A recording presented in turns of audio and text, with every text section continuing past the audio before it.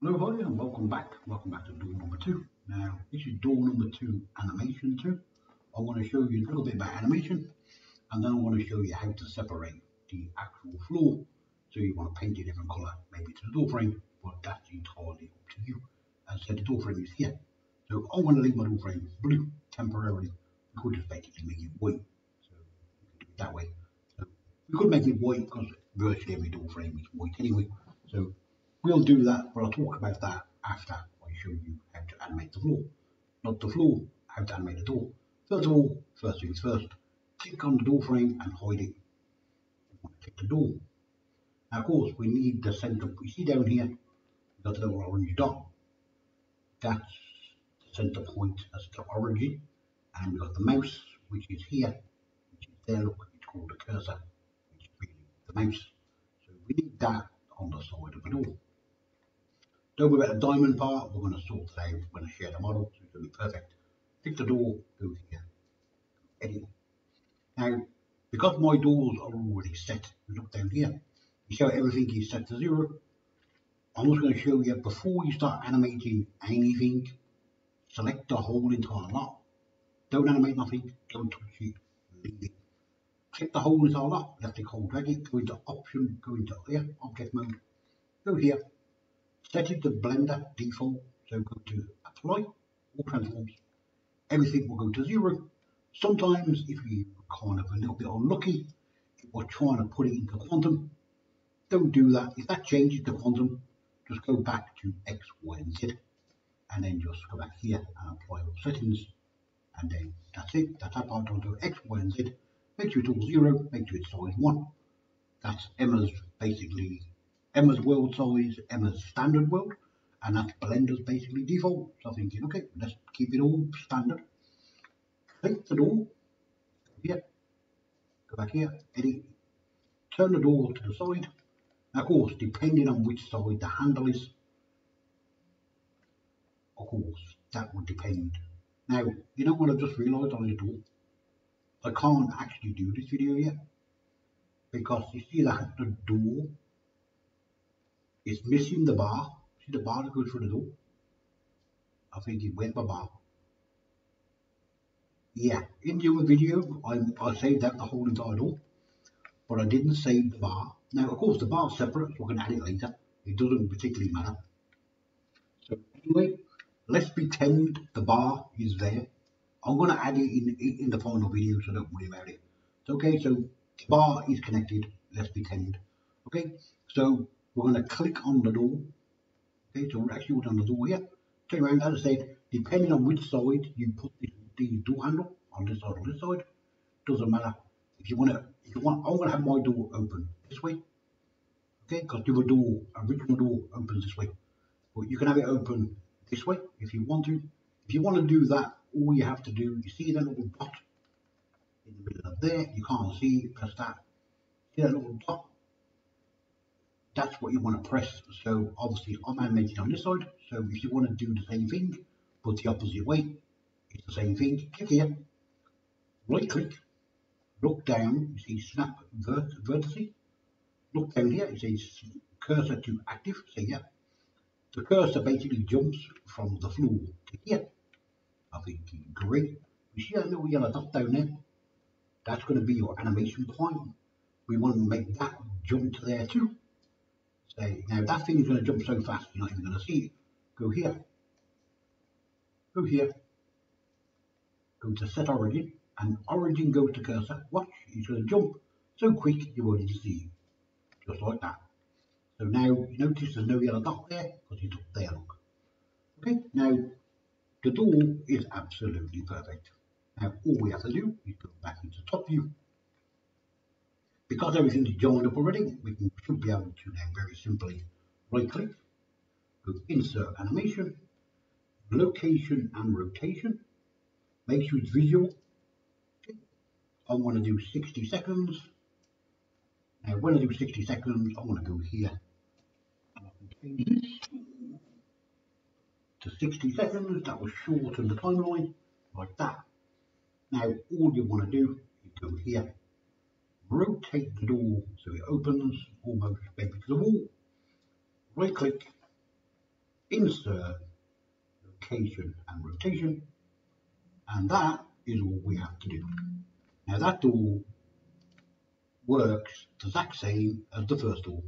So if we just bring back the door frame and we play the animation, say how great is that? Now of course that's the easiest way on the planet to actually animate. Now of course if you're happy with that, there's a couple of ways we can do this now. We can either open this. You don't have to do this, by the way, I'm going to show you. Go here, select all this. If you want to do it, but I'm going to show you don't have to do that. Click off that, right? So let's say now you want this, you can go here, you can select here. If you want to do that, you can do that. But however you want to do it, let's just select that. Go here, just to make it look good. Go on here, come down to animation. You can come down here and go to bake. Now, if you want to bake it, really, honestly, yeah, you can do that. But you don't have to do that either. But go in here, see the look, visual basics, pose. Don't do object, do pose.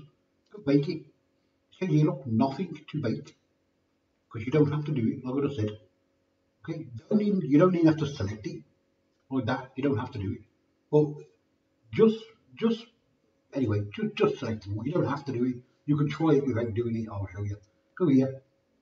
Actually, I'm not even going to click on it. I'm going to click off it. I'll show you. I'm just going to show you that you don't have to select it.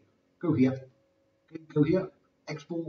Now, of course, you want to export everything. So now, because I've got all this in here as well, what I am going to do, I'm going to select this part because I don't want to export all that. Go here. Export. Colorado. Yeah, well, I don't use Colorado. Well, just for now, just use Colorado. Just temporary. Go here. Okay, I'm going to call it number 2 because I've got to add the door handle. So just go here. Say yeah. Okay, go here. Delete the entire lot. Click on the file. Go back over here. Now, of course, there's no animation right now. Go back here. Import number 2. Import it. Now press play. You go, oh, ain't that nice? Now, what's good about the animations is if you move the animation to here, let's say move it to there. Does the animation still work? Oh, the animation works great. Can we put it over there? We can put the animation anywhere we want because it makes no difference where the animation is. And the reason how it works is because everything is inside everything else because we parented it. We went here and we parented it. We parented the objects all to the main thing. So whatever the main part is, or the outside shell, that's that. Make sure everything else gets parented inside an object. So if it's like a door, so you got the door look, which is here, and of course you know yourself, on the door we got some windows, so we have to parent the windows to the door. We've got a door handle, so we have to parent the door handle. Of course, we've got to parent that to the door because it's not part of the door frame. And of course, then you just parent the whole thing to the actual door frame. And then of course, when you go into animation mode, make sure you do the visual location so the animation follows the actual background, which is absolutely great. Now, most people don't kind of tell you that. I don't know whether they know, whether they don't know. Now, I'm going to explain this part. Now, as you see our door frame, now normally a door frame is actually white. So what we're going to do, make sure you're in object mode, open the door frame, 2 left clicks, open to texture. Click on the texture if you want to. Come down here, see it's blue. Click on this. We're going to click on the white and just say yeah. So the whole thing is pure, brand new, and it's white. I think yeah. Now when I put that inside the render screen, you're not going to actually see the white part because it's white. I think how great is that? But anyway, we're going to have white because we want black and white. Of course, we want to change the door handle color because the door handle color is the same color as the door. So I think I'm not going to do that yet, but just anyway. So you, as I said, all you do is click on the part you want, which is there. Look, this is the door handle, and you got to go in here. Click on the door handle material, make it in object mode. Go to the door handle material, click the door handle, change the door handle a different color. So it's not the same color as the door. We got 2 different colors on the door handle. Go back here, press this one, change this door handle. So we got 2 different colors on it. I'm thinking, okay, kind of great. Okay, I'm gonna I'm not going to have the white because when I render it later, you're not going to be able to see it. So I'm just going to change to something else. Let's have a green. Yeah, we'll have a green door frame. So yeah, well, it doesn't look too great. Not really, but it will do for the render. So anyway, you get the idea. Now we want to do the floor. We want to separate it from the rest of the model. So that's the door. The door is complete. Okay, click the door frame. Go here. Edit. Now I don't know how you're going to separate your floor. So you have to either choose. Let's say you're doing like these two.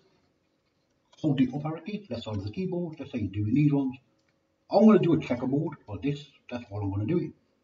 So that's how I'm going to do my floor. You can do a checkerboard that way. You can basically split all of them like this separately, so it's all one color. If you want to do that, you can. Whatever you do, don't click on the crack.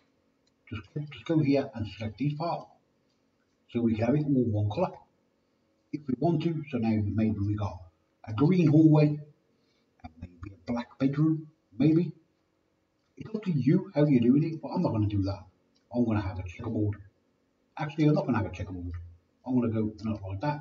I want to go these two, and then I'm going to go these two. So I'm going to do my floor like this, so it's kind of slightly different. So I'm going to go these two.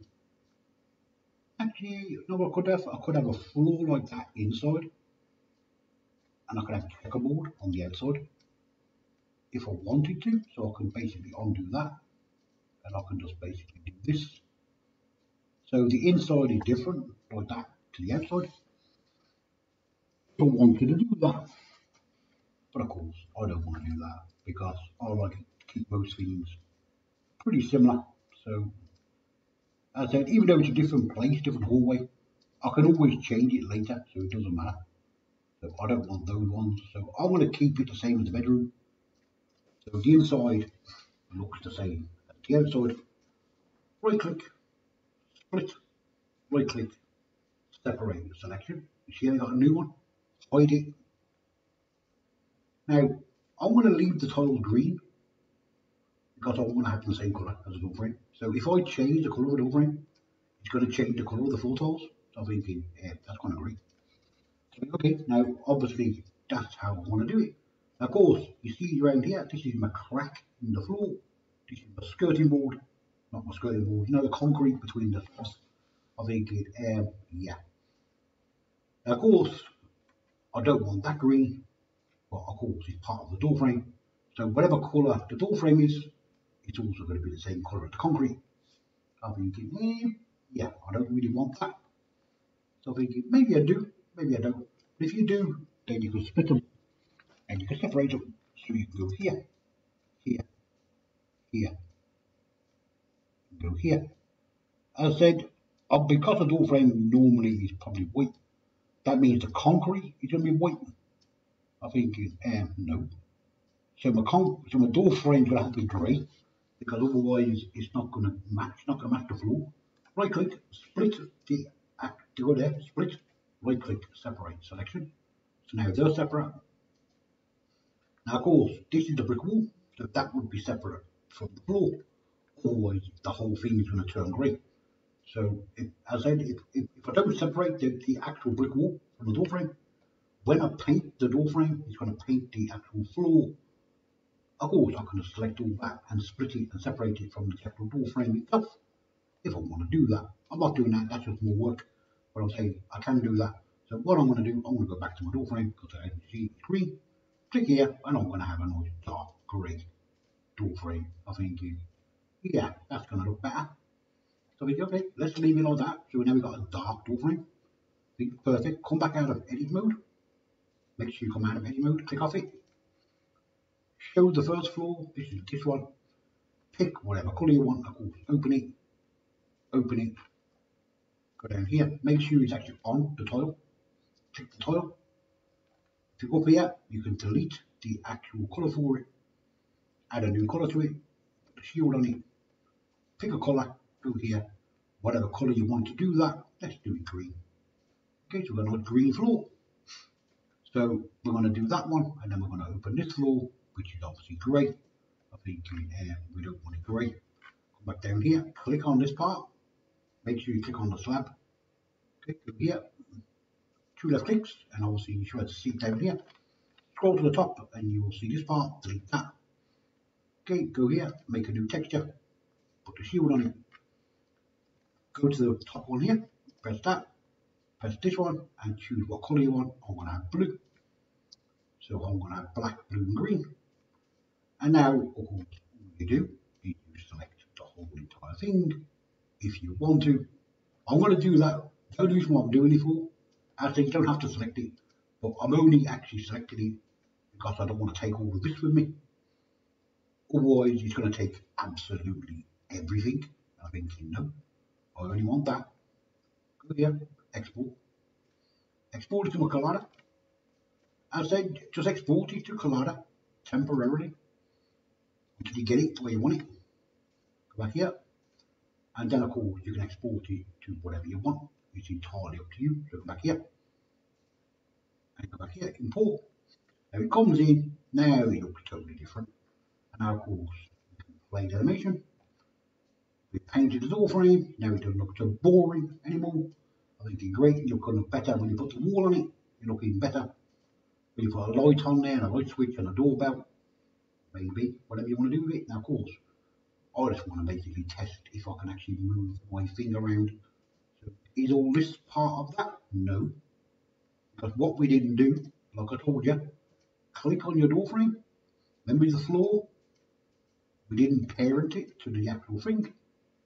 So click the floor, hold control, click this, go back to here, parent the floor to the model. Now if you move to the actual thing, you press play, you're thinking, how great is that? Now of course, you can put this anywhere in the world and it'll just work.